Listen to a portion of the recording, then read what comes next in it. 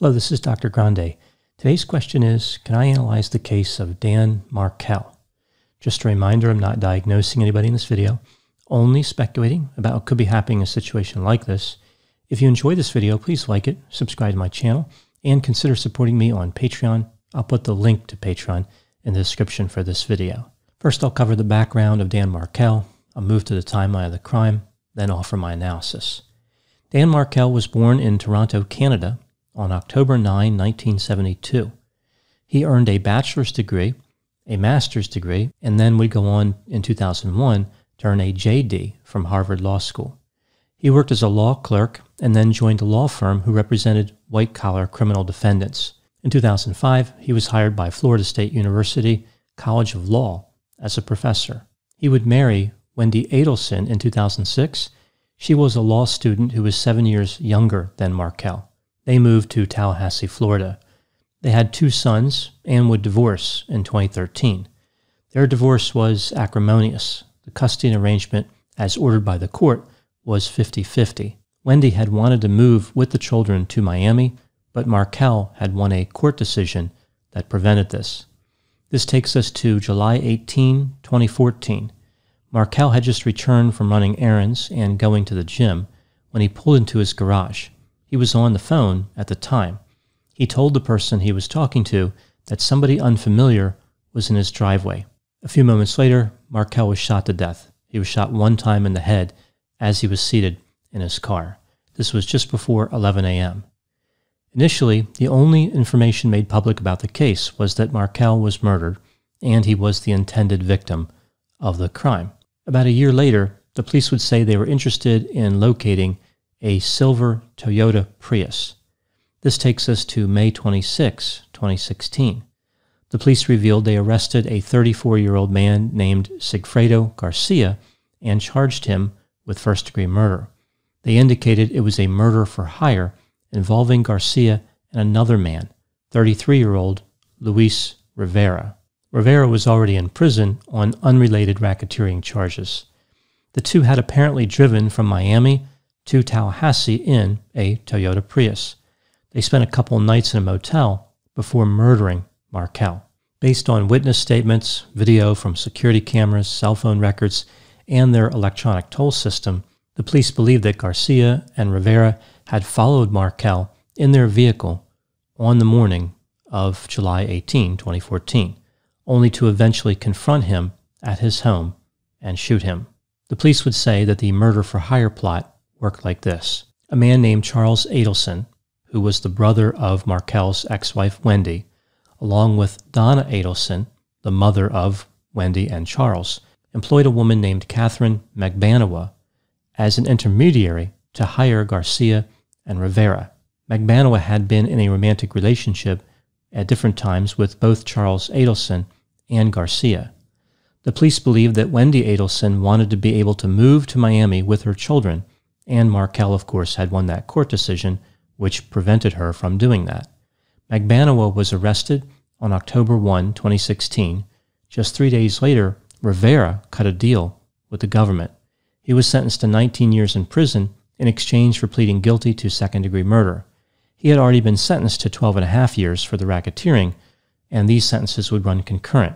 So by the end of the deal, he only really added 6.5 years. He implicated Catherine Magbanawa and Garcia, but he said he didn't know who hired them. He only knew that the murder was because a lady wanted her 2 kids back. All of the Adelsons deny any involvement in the homicide.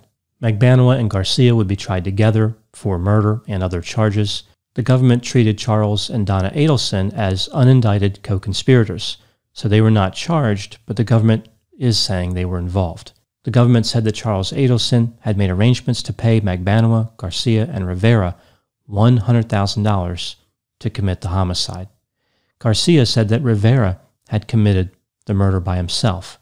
Magbanawa said that she had nothing to do with it, but after looking at the prosecution's case, she thought maybe Wendy Adelson had been involved in the murder. Garcia was convicted of first-degree murder and conspiracy. He was sentenced to life in prison without the possibility of parole, plus 30 years. As far as Magbanawa, the jury could not reach a verdict. She will be retried in 2021. Now moving to my analysis, Dan and Wendy had a relationship that their friends and family appeared to admire, like they were an ideal couple. They had it all. They were happy, affectionate.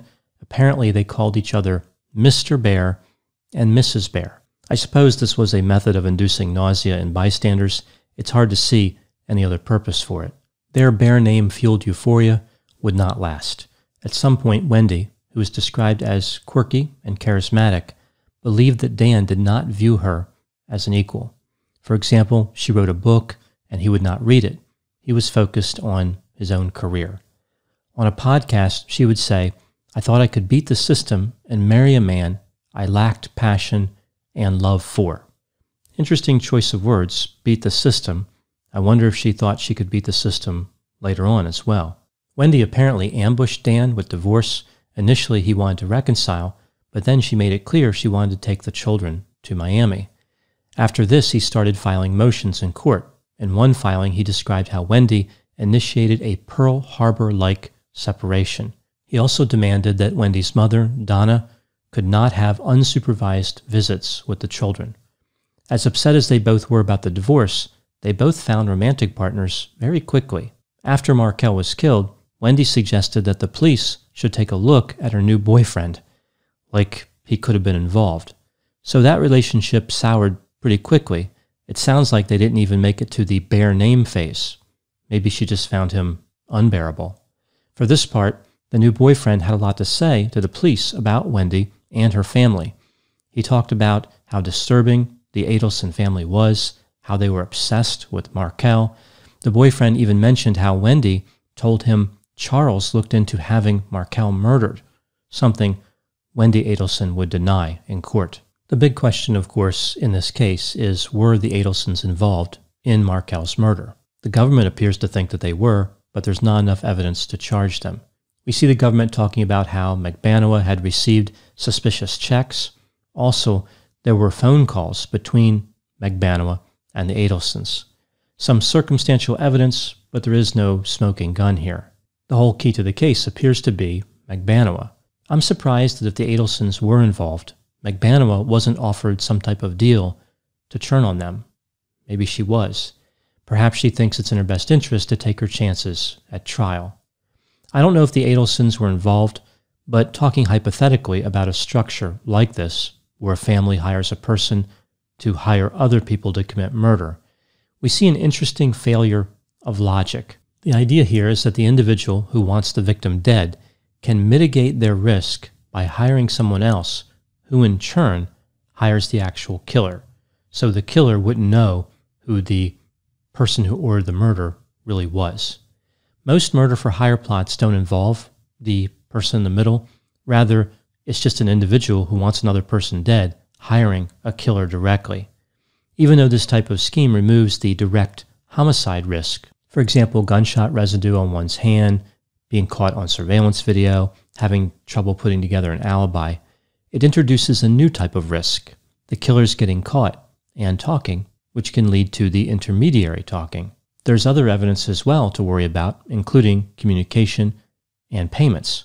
There's always something to hide. This type of plot only shifts the risk somewhere else. It does not eliminate risk.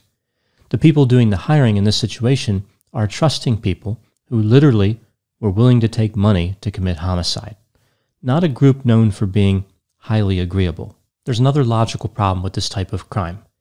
We see that in a police interview of Rivera. He said that he was talking to Garcia at one point and said they should just rob Wendy. So it was Rivera's idea to simply rob Wendy. It's not clear if Rivera knew Wendy by name, but he knew that there was a person who wanted to be able to move with her children. From the point of view of the actual people pulling the trigger, this route is more logical. If all they want is money, there are less risky ways to get it than to carry out a murder. Robbing someone in Wendy's position, the person who allegedly wants the victim dead, would have been much more efficient because it eliminates the whole problem of a co-conspirator testifying against them, and of course, robbery is a lesser crime as compared to murder.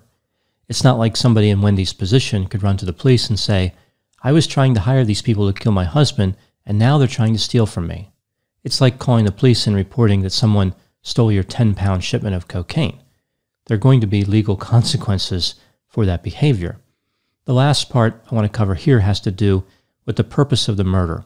Again, allegedly, it was so Wendy Adelson could move with her children. Murder is not necessary to meet this goal. She could have just left with them. Now, of course, that would be another crime, but again, it would be less severe than murder. Furthermore, there are other crimes that could have been committed that would have accomplished the same goal, like having Garcia and Rivera frame Markel for some type of criminal action, like making entry into his home and planting drugs, or simply hiring someone to say Markel attacked them. It may not have been enough to result in a conviction, or maybe not even an arrest, but it may have affected the custody hearings. Criminals never consider harm reduction. They never look at a situation and say, can I commit a lesser crime and still accomplish my goal? This makes me think that if this really was a murder for hire plot, it was probably more than just moving with children. It was probably about something like revenge. The actual object was to have Dan Markel not be alive anymore, not to simply accomplish some logistical goal outside of that. This was a tragic case that really did not have to occur. There are other ways to settle disputes outside of homicide, and sometimes in divorces, people don't always get their way. Sometimes people just have to accept that there are limitations to what can happen. When people start thinking that anything is possible, that can be dangerous. Those are my thoughts on the Dan Markel case. Please put any opinions and thoughts in the comment section. They always generate an interesting dialogue. As always, I hope you found my analysis of this topic to be interesting. Thanks for watching.